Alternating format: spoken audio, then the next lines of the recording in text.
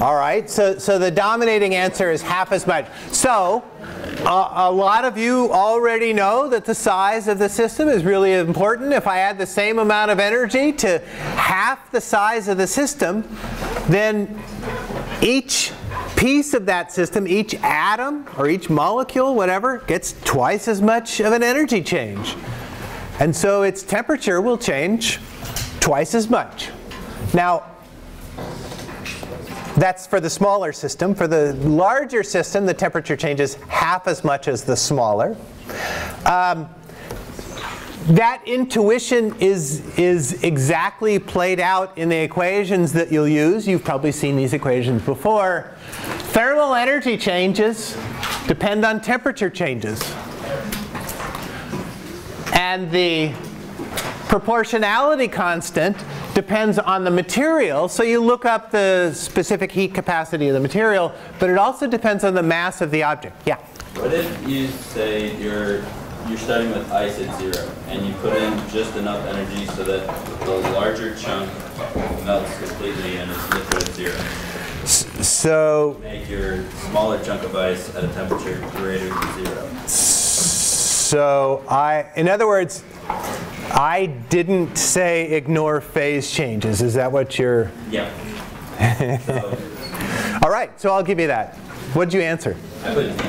Okay. I should have said no phase changes for either thing, because I really meant it and just forgot to say it.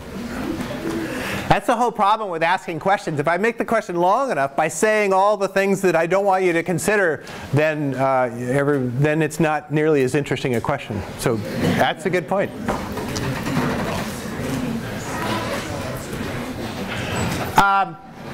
Changes in thermal energy. If the mass of the object is twice as big and the thermal energy change is the same, then the temperature change has to be half as much. That's what this thing tells you. Similar kinds of issues with chemical bond changes. So you're going to use these equations. I'll post them. You'll use them. You've probably recognized some of them. You'll use them this week. I want to ask one more question, so I'm going to.